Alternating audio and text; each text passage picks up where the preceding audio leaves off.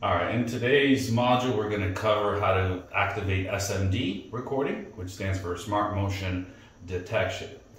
All right, let's get into it.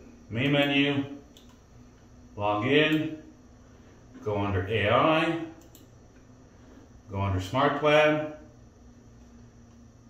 SMD.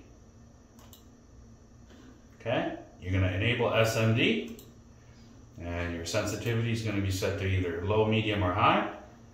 In this instance, I like high, and we're going to be targeting human and motor vehicle.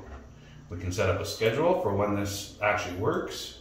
We can say, okay, actually no, this is Sunday, so let's keep Sunday full day, but then Monday, we're going to disengage that, and then we're going to leave Saturday activated as well, all day long. And then we're going to click OK. And that's pretty much it in a nutshell when it comes to activating your SMD feature on the camera.